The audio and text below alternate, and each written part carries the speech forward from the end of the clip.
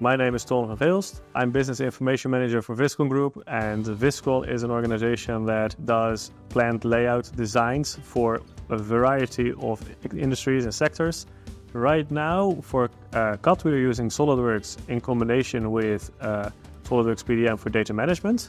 For CAD automation, we're using the DriveWorks add-on basically for all of that.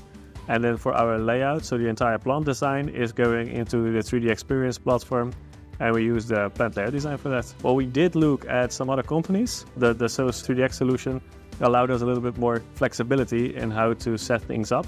We do everything via SOLIDWORKS, of course. For the layouts, because of the performance, all of these little details and these larger projects, first they really required us with the older solutions to actually make sections of these projects, because otherwise one layout would not be manageable.